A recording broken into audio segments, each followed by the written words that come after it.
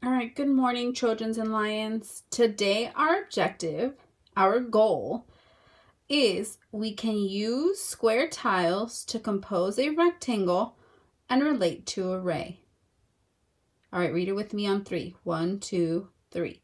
We can use square tiles to compose a rectangle and relate it to the array. Now we see two words on this side, array and repeated addition. Remember, an array is a group of objects that are placed in equal groups with rows and columns. Now, the repeated addition is the word we use when we want to find the total amount of tiles or objects in the array. That's why you see the addition, because we're trying to find the total amount of all objects in an array. All right, let's do our first practice. We're going to have 10 tiles, and you'll see them right here. They're red and green.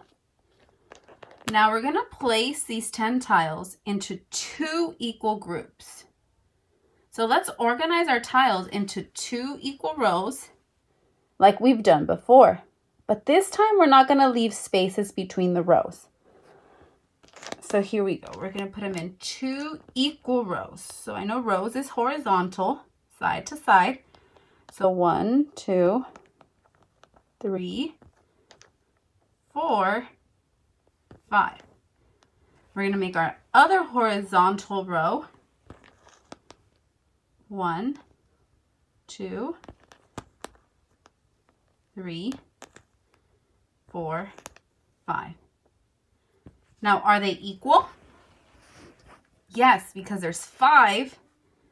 1, 2, 3, 4, 5 in each one.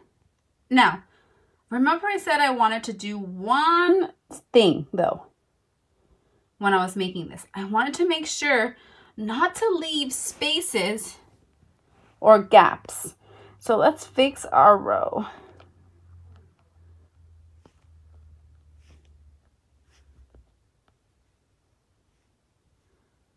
There you go. That's much better. We have no spaces or gaps.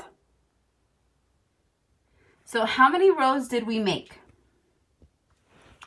That's right. We made 2 rows. Now, how many tiles are in each row? We have 2, and we counted them.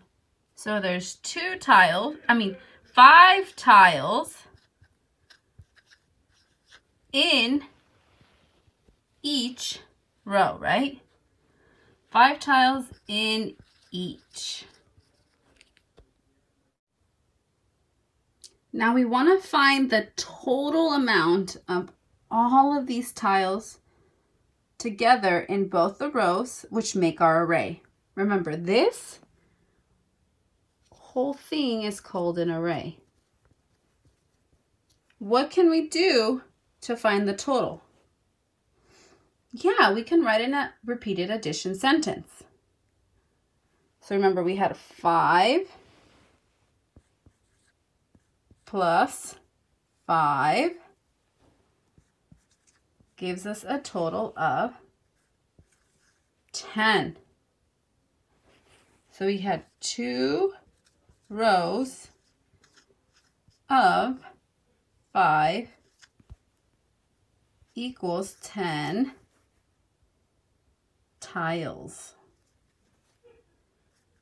Now, Trojans and Lions, you're going to get a chance to construct, that means make, your arrays with no gaps. Remember, we want them all touching, and they're going to be rectangles in your practice problem. You have 2 practice problems, then exit ticket.